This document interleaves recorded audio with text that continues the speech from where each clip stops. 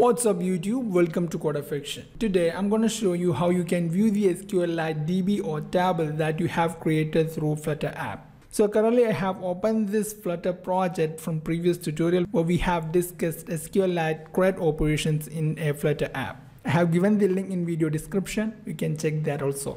So as you can see, here we have inserted few records into the SQLite DB through this Flutter app. Now let's look how we can view these records in actual SQLite DB, and let's look how we can execute SQL queries on this DB. I have to give the credit to this Stack Overflow answer here. It shows how you can view and query the SQLite DB that you have created as part of your Android application. With this video, I'm going to show you the same with Flutter application. I have also written an article on the same topic. You could check the video description for related links.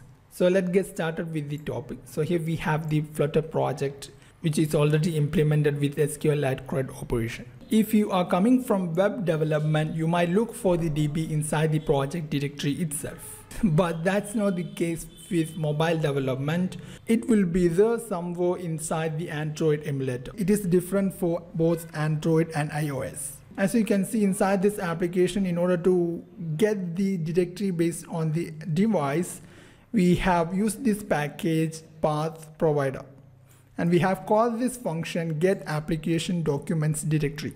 So I have already running this application inside this Android emulator here. Now I just want to print the path where we have saved the DB. Now in order to see the actual DB path, I will just print that here, print DB location data directory dot path. The print statement should be there inside this debug console here. If you can't see this here, go to view, then debug console. Now let's restart this application in order to view the path. So here we have printed the DB location where the database is stored. Inside this application, we have created a database with this file name contact.data.db.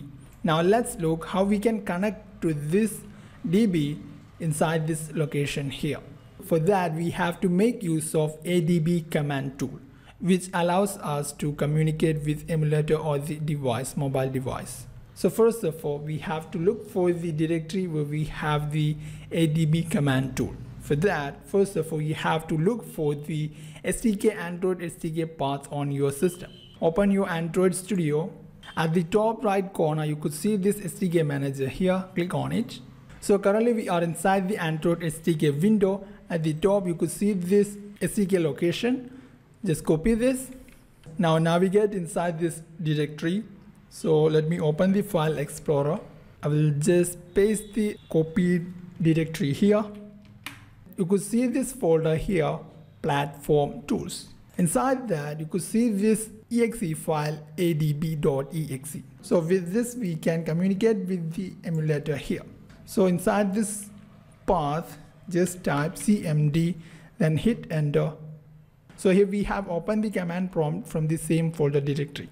Now in order to find this active emulator here, you could execute this command here, adb devices. Now in order to connect with this emulator here, we could do this adb -s, the name of the emulator, which is here, emulator 5554, then shell.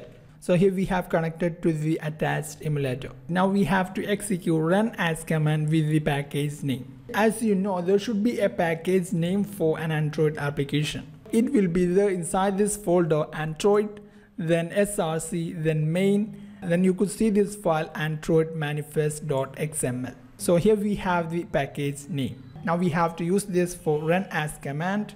So let's execute that here, run as, hit enter. From now onwards, every command that we execute will be run in respective to this project here.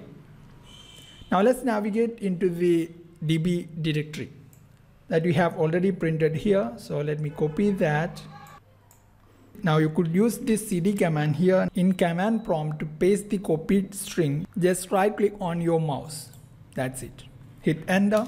So here we are inside the DB location. Inside this location we should have a database with this name here, contact data.db. That's how we have created the DB path here. We just concatenated the path with the database file name.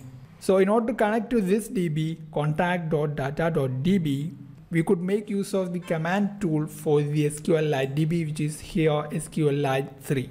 So we just need to do this SQLite 3, then database name, which is contact data.db.